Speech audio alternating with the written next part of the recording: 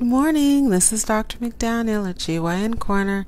I'm a board-certified obstetrician gynecologist in New York City, and I'm bringing to you all things health-related for women.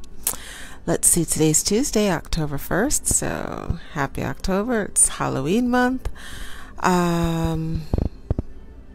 It's a really nice day out today. I don't know how it is the rest of the country, but it's pretty sunshine, a little bit overcast, but pretty sunshiny and fairly warm. I think it's in the lower 70s, so hopefully this streak will maybe last through the end of the month. So we'll have a nice warm Halloween this year, so we won't have to wear a bunch of jackets, but we'll see.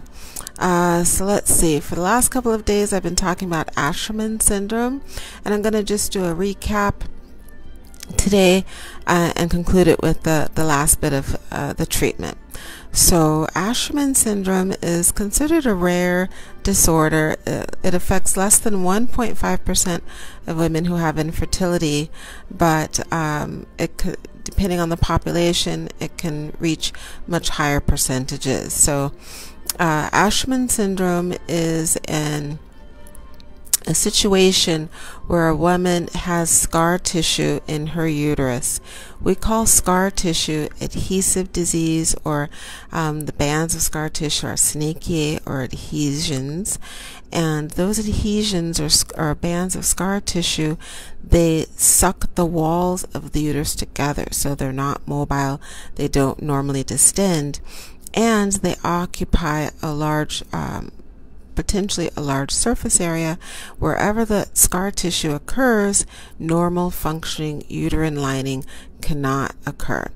So ASHERMAN'S syndrome is an entity where the woman usually has light menstrual cycles, or she doesn't have menstrual cycles at all, so very light bleeding or no bleeding at all, and we call that oligomenorrhea or amenorrhea. And she still has normal symptoms, so premenstrual symptoms and menstrual cramping or pain, and sometimes worse cramping or pain with what would have been the menstrual cycle than had she actually had the normal menstrual cycle. So increased menstrual cramping with decreased menstrual flow or bleeding, and for some women it will occur with infertility, so no pregnancy at all, or multiple miscarriages, so very early frequent miscarriages, so 5 to 7 weeks or so is common. The risk factors for ASHERMAN'S syndrome are usually going to be post-surgical, so after surgery, the most common surgery being dilatation and curettage, or DNC. DNC after a miscarriage is the most common, and that's often because if someone's doing a DNC after miscarriage, sometimes there aren't any symptoms, there isn't any bleeding, but oftentimes when the ASHERMAN'S occurs, it's because that lady's been bleeding heavily. She has an incomplete or partial miscarriage, so there's a lot of bleeding that occurs, and then one has to remove or to curette or to scrape off the attachment of the immature placenta to the wall. And if the surgeon is overzealous, they can remove or scrape off that the basal lining or the supportive lining in the uterus, and that will allow for scarring. DNC or dilatation curettage is the most common surgical procedure.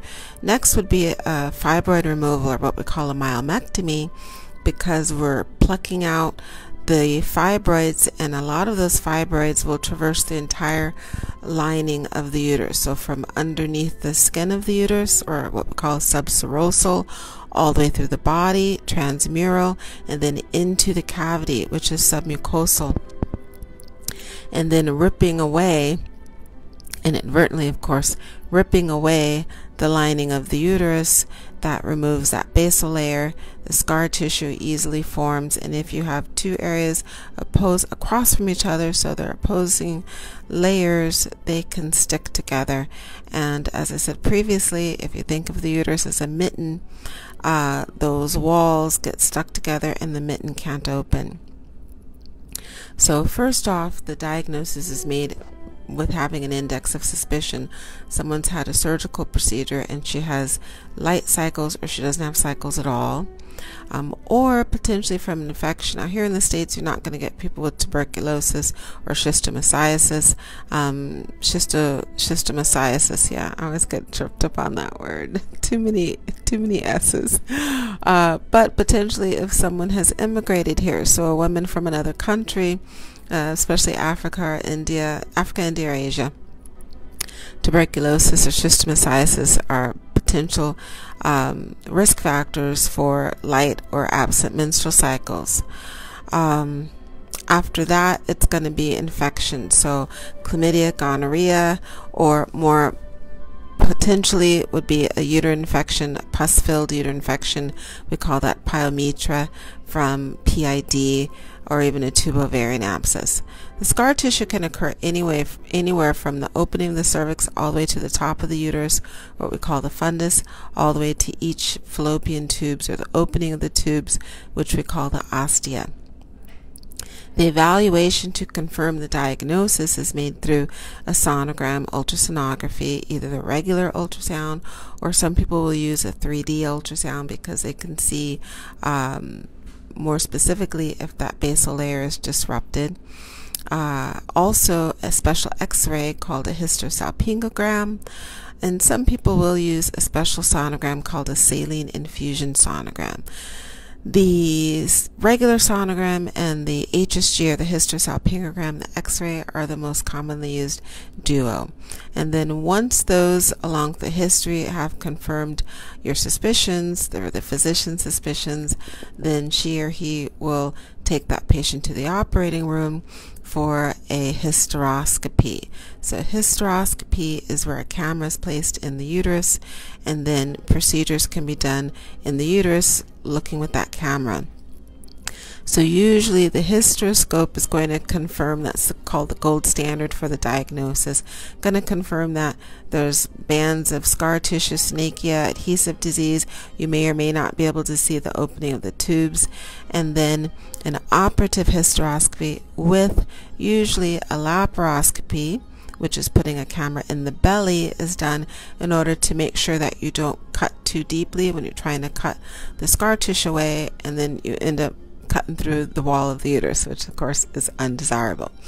So the hysteroscope is used usually with scissors to cut the scar tissue to separate the walls of the uterus, cut the scar tissue away.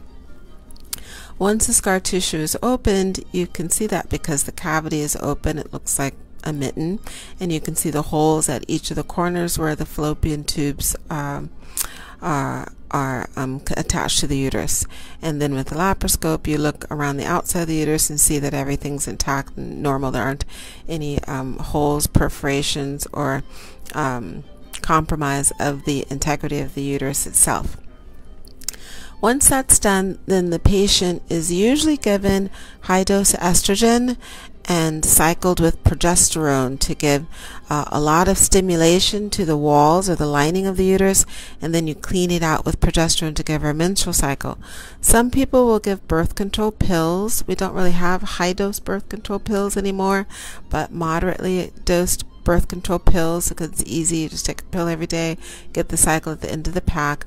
Others will give high-dose estrogen and then give her an additional medication, the progesterone, to clean out the uterus. At the end of the surgery, a catheter or a balloon catheter is usually placed in the uterus to keep the walls of the uterus away from each other, so the balloon blows up and then the walls are separated by the balloon.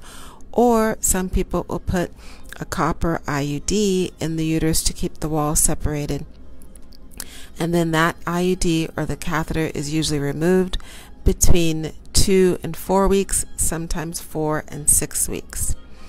Additional things can be given to people who have had very severe scarring and the lining of the uterus is still extremely thin, or the walls have been compromised, they're thin.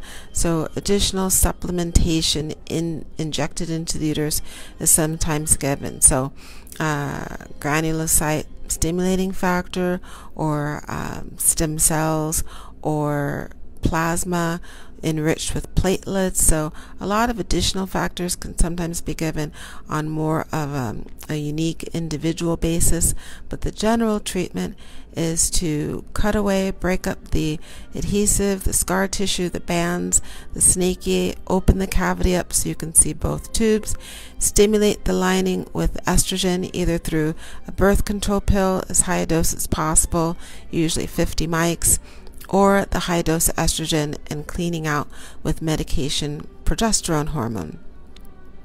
That's usually done for anywhere from 3 to 6 months. And then the patient's usually monitored by an infertility specialist, a reproendocrinologist, in order to monitor the subsequent pregnancy.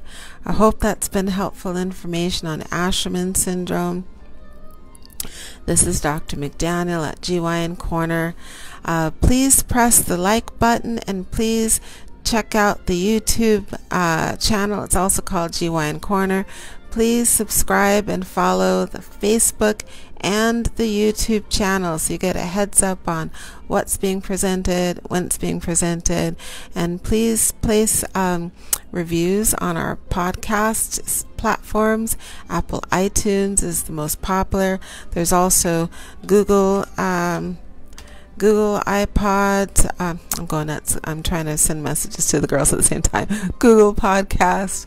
And please send messages on questions that you'd like to have answered, or on topics that you'd like to see presented.